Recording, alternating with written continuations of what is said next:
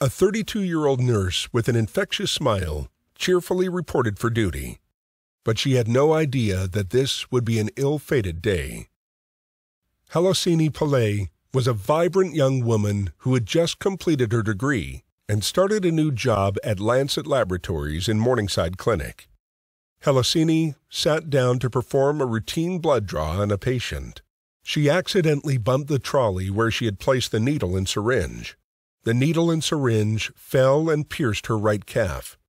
She reported it to her senior, who ordered an HIV test on this patient. Results showed that the patient was HIV negative. However, a previous blood test indicated that he had malaria. Halosini asked if she might contract malaria from her needle stick injury, but was assured that she could only contract malaria from a mosquito, or if she lived in an area that was at risk for malaria.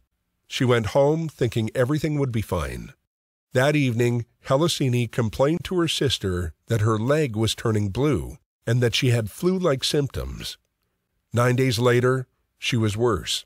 She decided to go to her doctor, but changed her mind and went to a pharmacy instead and purchased flu medication. On Christmas Eve, Halosini was so sick that she went to her doctor, who diagnosed her with bronchitis. A few days later, Halosini's sister, Yogashini, found her unconscious on her bathroom floor. Yogashini rushed her sister to the hospital, where it was confirmed that she had contracted malaria. In addition, she had developed a complication called adult respiratory distress syndrome. Family members were called as she was in a critical condition and gasping for breath.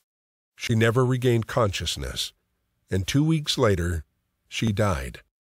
And so an expensive lesson is learned. Routine use of safety needles would have prevented this tragedy.